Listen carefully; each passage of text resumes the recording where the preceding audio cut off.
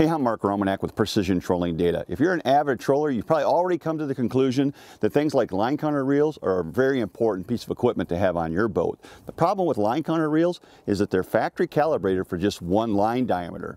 And as fishermen, of course, we're using lots of different line types and line diameters. But no worries, because any line counter reel can be calibrated to any line type or line diameter that you choose. The first step is to pick the line type, the line diameter, and the brand of line that you want to use, and fill your reel to capacity. But don't cut the line off the spool. Leave the line attached to the spool. The second step is you're going to have to measure in your backyard a predetermined distance, and we recommend 100 feet. The reason we choose 100 feet is because it's approximately right in the middle of the average lead lengths that we use while we're out in the water trolling. The easiest way to accomplish this is to measure off exactly 100 foot, use a couple stakes in the ground, and on those stakes we use an offshore clip just to hold the line in place on the stake. Once you've got your stakes in the ground, you're going to take the line from the end of your reel, attach it to the offshore release, zero out your line counter, and then walk away exactly 100 feet to your other stake. When you consult your line counter, if that number is under 100, that means you're going to have to take line off from your reel. On the other hand, if that number is greater than 100, that means you're going to have to put line